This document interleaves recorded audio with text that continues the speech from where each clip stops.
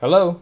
Hi, is this Kevin? Yes, it is. I was referred to you by, and I'm looking to have a video done for a project I have coming up. Sure. Can you briefly describe the project? First, I want to tell you my entire life story. I want to tell you how I became the success I am now, and all the connections I have for your future projects. Oh, that's really not When necessary. I was a boy, 1 hour later. and that's how I got 20,000 followers on Instagram. That's amazing. So, can you describe what you're looking for your video? Oh, well, I only need a super quick, super easy 60-second promo video of me and my company. Oh, sounds good. So, my rates are as follows. I was really hoping you could do this for free. Kevin, are you there?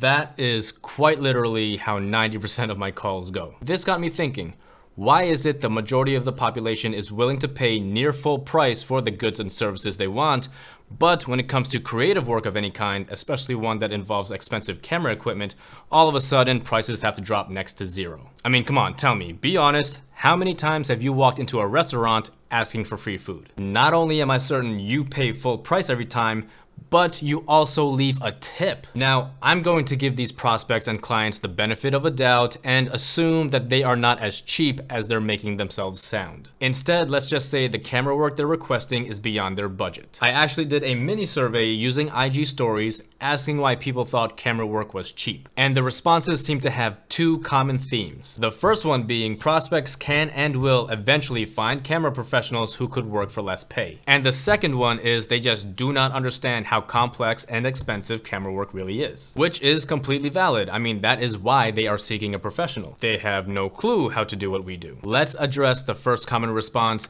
I can find someone who can do it for less. So these people are shopping for best price, and I would suggest avoiding these types of projects. In my experience, it's always the ones who pay the least that are the most troublesome. They're completely unorganized, they never know what they want, they ask for a million revisions, and they constantly ask for discounts. What they're willing to pay is not worth the headache that comes with working with them. Now, these are not necessarily bad people, but they are definitely less than ideal clients. Now, it's understandable that not everyone has the budget for professional camera work, but that is not the fault of the camera professional, and they should not have to punish themselves by discounting their work just to reward a low-budget client. What is at fault, however, is the industry as a whole. There are shooters who have been in the game a while and have built up their businesses, and then there are those who are just starting out with a single DSLR starter kit. And it's in this phase of our career is when we accept any and all jobs for little to no pay, just to build up a portfolio. Unfortunately, we do it this way because it helps boost the amount of gigs we receive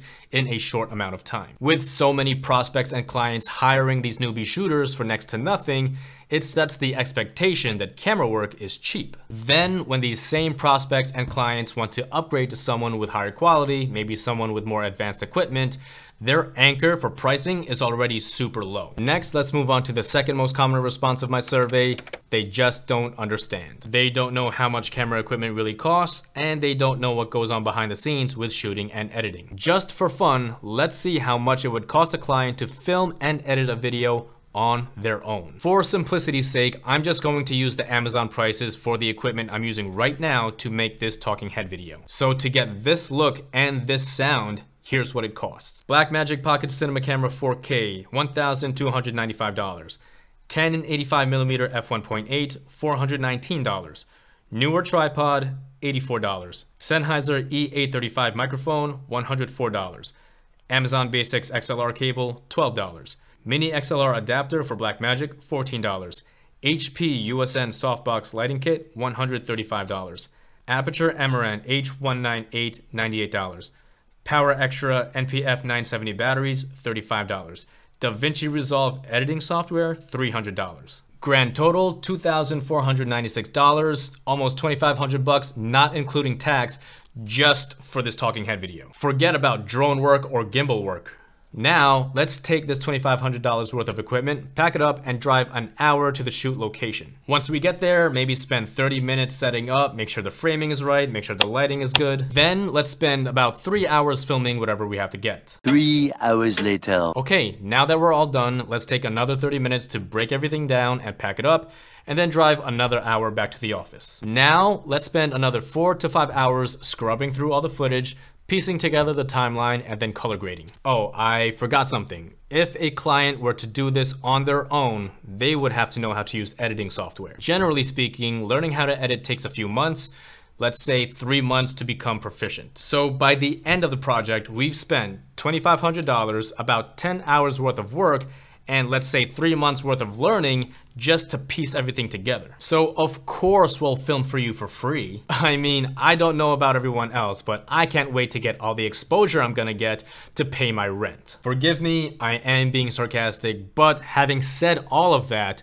I'm not blaming anyone for not understanding how expensive professional camera work really is. Now, one can make the argument that discounted rates can be a reason for repeat business. Since the initial investment on camera equipment is most likely going to be a one-time thing, the video shooter can benefit from multiple bookings from one client if rates are lower. That may sound like a good deal, but the time and effort needed to use that equipment is recurring for every project that we take on. So yeah, we are using the same equipment over and over again, but our time and expertise are worth much more. Discounted rates for repeat business never seems like a win-win situation to me, because all it means is I'm doing more work for less compensation than what my services are valued for, while the client gets what they want at lower prices. Discounted rates is always a response to supply and demand, and that might work for material retail products, but when someone's time is involved, it's going to be a losing game. Someone may want to hire me at a discounted rate, while someone wants to work with me at my full rate.